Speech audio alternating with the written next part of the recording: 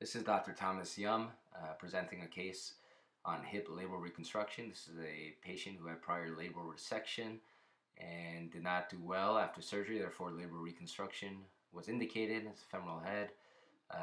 You can see with the first pictures that there's no labrum on the anterolateral acetabulum.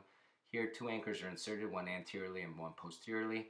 Outside of the joint, the suture from the anchors were placed through a fascia lata allograft, and the fascia lata allograft was then inserted into the joint through a cannula. This graft had been flattened and whip stitched to get the best appearance of a normal looking labrum.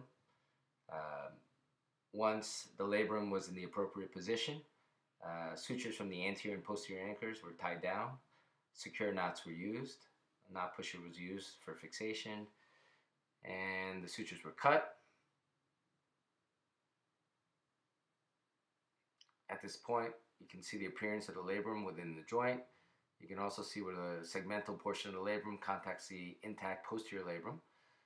And two further anchors, which we use biocomposite knotless type anchors, were inserted within the substance of the labrum to complete our reconstructive repair.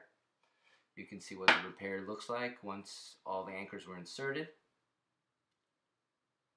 And any labral reconstruction or repair, we aim for a suction seal appearance, which you see here with the labrum right on to the femoral head.